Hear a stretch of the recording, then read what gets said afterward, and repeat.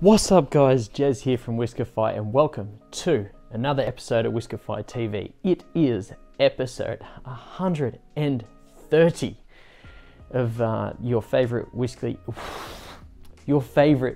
whiskey TV show, where I open up bottles that you guys have probably walked past 101 times in your local store. But this week we're going something what you guys would probably call bottom shelf, and I'd call we haven't seen it on the shelf in ages. I've had it sitting around for a while and I'm like, do you know what, let's pop this bottle. So I will grab my handle, not really handle, it's more a litre of Four Roses. Now this bottle of four car rotors, it is 80 proof, 40%, 5 years old, new charred American oak cask. This is a good start. It is about 60 bucks for 700 mils, or 89 bucks for 1 litre, and about 20 to 28 bucks in the United States of America. Now, grab my trusty Whiskefy glass and we'll get this sucker poured out. Now, as I said, cask, new charred American oak, and it runs a mash bill of 75% corn, 20% rye, and 5% malted barley, and 60% corn, 35% rye, and 5% malted barley. Now, that is a blend of mash bill E and mash bill B. Cheeky little unscrew, and come in nice and close for zipper.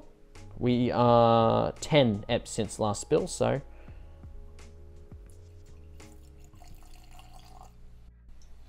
I don't know if she dribbled,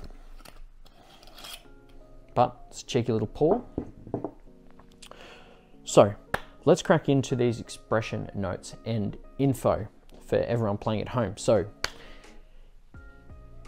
who knows the story of, I guess, Four Roses? Because I didn't. I had to Google this. I was like, I'm not sure how Four Roses started, but let us crack into that little gem of information. So it begins with the founder, Paul Jones Jr.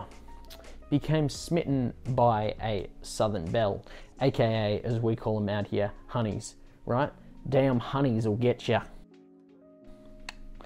Word of the wise. It is said that he sent a proposal to her. If she responded yes, she would wear a corsage of roses to an upcoming ball. But that kind of reminds me of a joke. Kids playing at home, cover your ears. If actually, there shouldn't be any kids watching this, unless it's me. I'm 12, so you know, whatever. What did Cinderella say when she got to the ball? She gagged and she took it like a champ.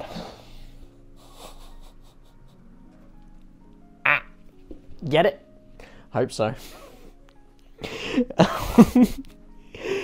So Paul Jones waited for a response at the ball. Like, obviously, why would you not get that information prior? Like, if you're waiting for someone, like, why would you wait at the ball? I'd wait at home, then they respond. But obviously they're sending carrier pigeons because, you know, 18 something or other. I thought it was on there. Oh yeah, 1888. Well, that'd be why. It'd be carrier pigeon. Jesus.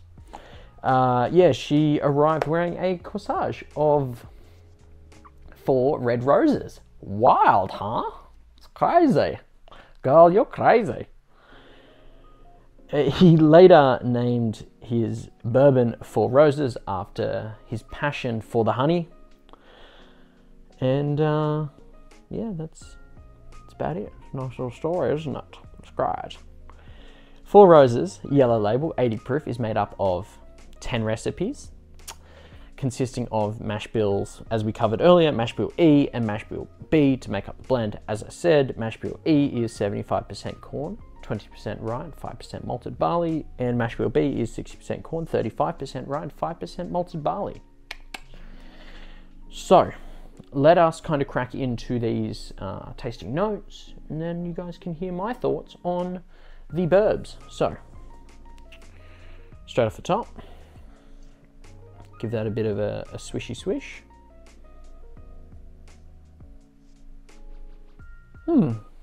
Interesting.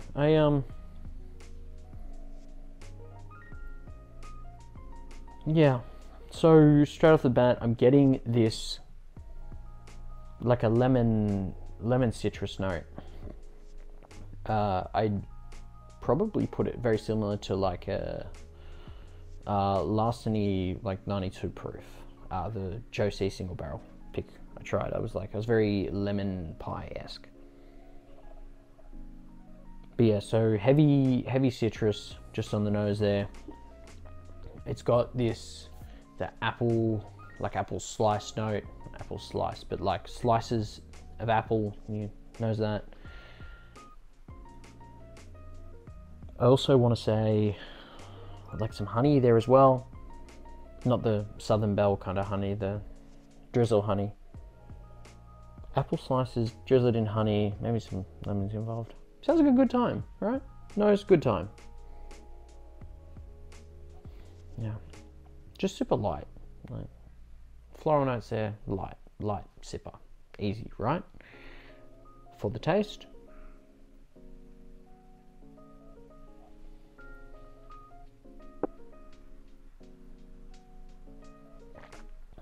so said taste, don't know why I said taste, just on the palate there, I say kind of like a, I don't know, thin viscosity? Say thin? Back in thin, it's fine.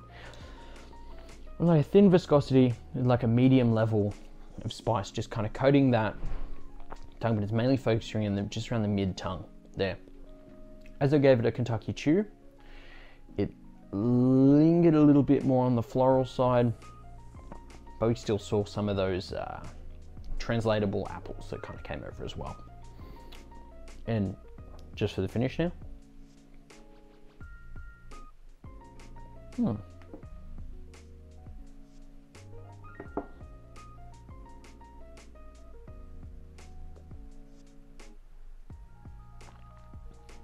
Alright, so for that, I bring it back to like a medium finish with like still those honeys and like a touch of spice thrown in, but just as I'm kind of like talking to you, playing at home, I get like this flat cola note as well. I don't know where that came from, but it kind of just threw itself in there just at the back end, and I'm like, okay, I see you over there watching, like tasting, sniffing, enjoying. But now that leads us into the buy, bar, or pass. Now I'm going to kind of kick it off with, straight off the bat, nose has like fruit salad vibes. If you like that kind of stuff where it's like apple slices, hints of honey, floral and light, lemon citrus, basically my entire nose tasting notes, hey, it'll be right up your alley. If you like that kind of stuff, it's there for you. Now, secondly, it's priced really well for what it is. So 80 proof at 60 bucks. Like we're living around the like entry-level Jim Beam category, with your like black labels, what else do we have around that price mark? You got your Bullets, Dickles, like just stuff like that. So it's in there, it's in and amongst it. It's a good time. I'm all for that. And thirdly, it's super versatile if you want to use it in a cocktail or sip neat. I'm currently sipping this neat, and I'm enjoying it. So you guys will know what way this is going to go, but I'm sure you can build it out to like you could probably throw it in a Gold Rush or something, and I feel like it would shine really well, but that's just me. But yeah, I'm going to mark this down as a buy. I will pick up another bottle if I make my way through this. I might even throw it in a couple of cocktails. We'll see how we go. But yeah, thank you guys so much for tuning in. Hopefully you've enjoyed this episode of Whiskey Wednesday with Jez on Whiskefy TV, even though we don't call it Whiskefy TV anymore. But yeah, it's just Whiskefy now. But yeah, thank you guys so much for tuning in. I love every single one of you. Hopefully everyone has a fantastic week, because we're halfway through the week.